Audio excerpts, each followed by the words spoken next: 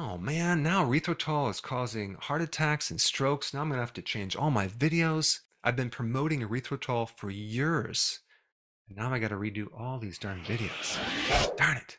All right, on a serious note, I'm just being sarcastic, okay? Let's talk about this fascinating study that was just released. It's all over the news, it's all over social media that erythritol in your blood is now correlated to higher incidence of heart attacks and strokes. Now, when I see something like this all over the news, right, just out of the blue, I want to know the source of the study, who's funding the study, and I'm going to put some links down below on that topic.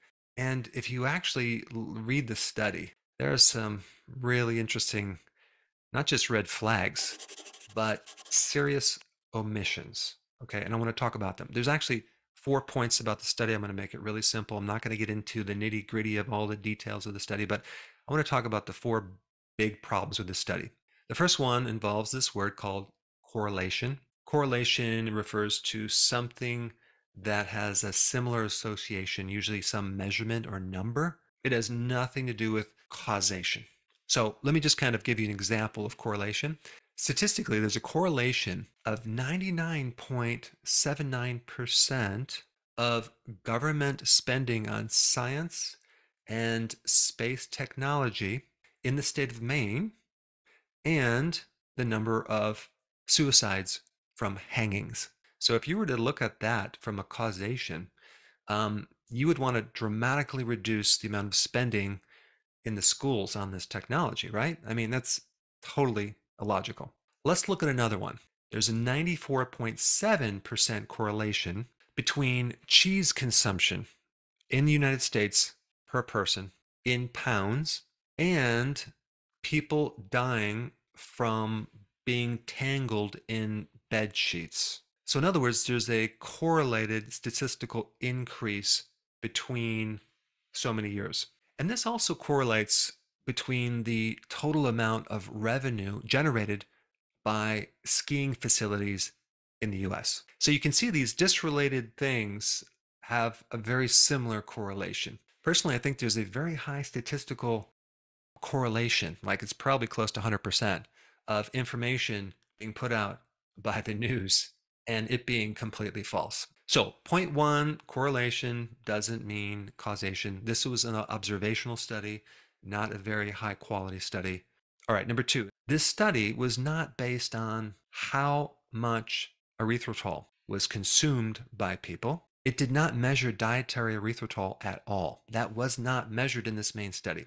What was measured was just the amount of erythritol in the blood that could have come from your body making it. Our bodies actually make erythritol. It's called endogenous erythritol. And chances are erythritol is not really that popular. So this study could basically be just measuring endogenous erythritol, which is the erythritol made by your own body. Now, the third point I want to bring up will explain number two. Why would your body actually make erythritol in the first place? Why would it make high amounts? Well, erythritol is produced when you metabolize glucose, okay? So the more sugar you consume, the more you're a diabetic. The more fructose you consume, the more erythritol you're going to make. Erythritol is also made when there's oxidative stress in the body. And so it's made when you have liver disease, kidney disease, diabetes. It also is increased when you have belly fat, which is correlated probably from the amount of carbs you consume. It's also produced when you consume a lot of alcohol. So that's an interesting piece of information. So how can we really know if these cardiovascular events are caused by the erythritol or by the person's overall health? And the other thing you should know about this study, the great majority of the people in this study had high blood pressure, had diabetes. They were in very, very poor health. Just something you should know. And number four, okay, and this is the icing on the cake. If you look up research on erythritol, okay, you're going to find some really interesting counter information. Erythritol apparently is an antioxidant. It has anti-inflammatory properties.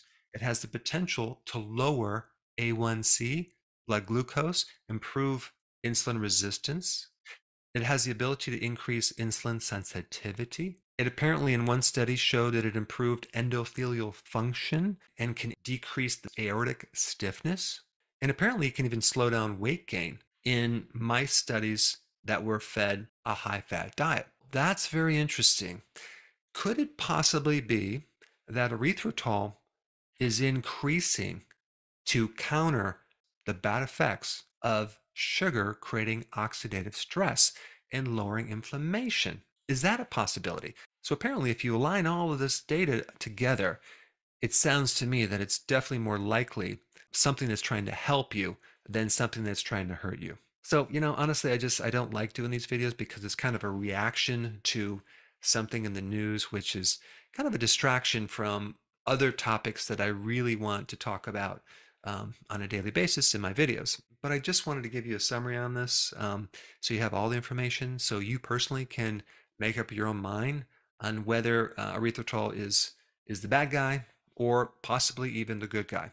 Now, check this part out. This is extracted from the conclusion of one of the studies talking about erythritol. It says this: in summary, erythritol significantly decreased metabolic disorders such as obesity, glucose intolerance, dyslipidemia, which is a kind of a dysfunction of your lipids and fats, and fat accumulation in the liver, which were induced by a high-fat diet.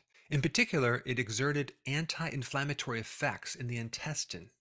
Yes, this study was done on mice, but still, it showed that there's actually a benefit of taking erythritol. Now, since we're sort of on the topic of cardiovascular events, if you really want to know what can support your heart, you should check this video out right here.